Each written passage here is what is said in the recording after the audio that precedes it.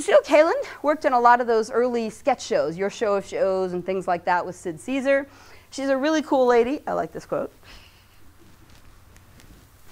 She kind of falls out of the history, but her work on that show, plus this woman Selma Diamond, who more people know as an actress from a show called Night Court, but Selma and Lucille were writers on Your Show of Shows, and when the writers created the Dick Van Dyke Show, that's who Sally Rogers is. She's a composite of those two ladies, right? Because they understood there was always one lady in those kinds of shows, and she's always a single lady who can't find a guy and all that nonsense. And that was true of both Lucille and Selma. They were unmarried. When Neil Simon wrote Laughter on the 23rd Floor, which was the story of writing for the Sid Caesar show, this is what he had to say about Lucille. Actually, Mel Tolkin said it.